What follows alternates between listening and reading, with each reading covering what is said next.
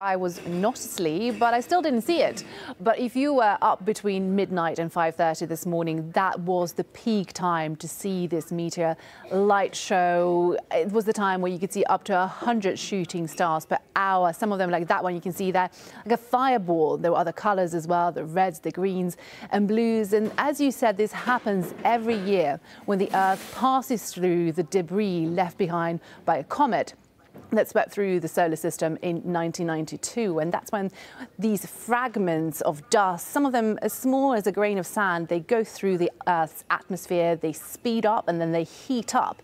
Really high heat, between 1.5 to 5.5 thousand Celsius. And that is what creates that spectacular light show that you can see now on your screen. Now, this usually runs from about mid-July to about end of August, but peak time to actually see it in the night sky is this weekend, and usually better also in the northern hemisphere where we are. It's better view of it. Now, if you missed it last night, there's still a good chance of catching it tonight. If you want to stay up between midnight again and the early hours of Monday, there's still a good chance that you'll catch the show. But of course, it is better if you're in the countryside.